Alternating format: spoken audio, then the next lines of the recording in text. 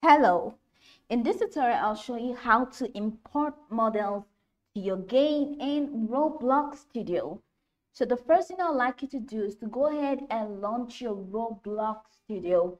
So this is my Roblox Studio right here. If you do not have the Roblox Studio, head over to your Google search bar and right there type Roblox Studio. So it's going to take you to the official website where you have to follow the on-screen prompts to download and install. And after installing it, it's going to take you right into your Roblox account. That's if you already have a Roblox account. If you have a Roblox account, then you don't have to go through the rigorous process of signing up or signing in, or signing up actually, or to create an account.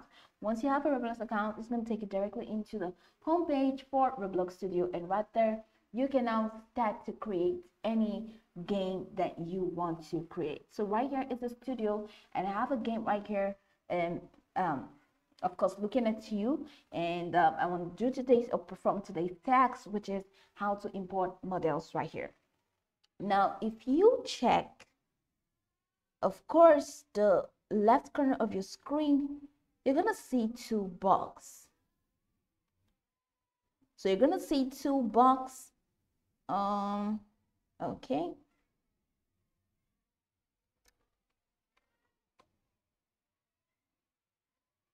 so you have to of course this is home, so enable toolbox so that your toolbox can of course be displayed. So this is toolbox, and right here at the left corner you're going to see toolbox, and right here you're going to see models, and you're going to see a drop down menu. So select the drop down menu. You're going to see a lot of options here: models, plugins, audio, images, meshes, video, fonts. So if you want to import a model to your game, so click on models. So these are models available. So these are categories of models, and these are trending models.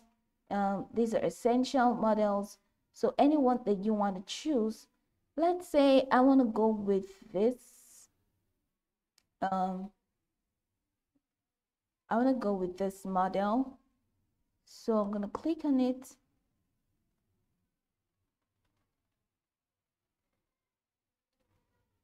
And watch that import to my game.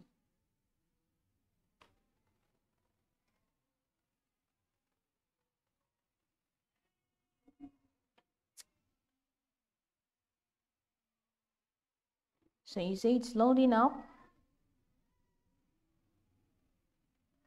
It says NPC that follows players include two scripts. Okay, so I'm just going to click on OK.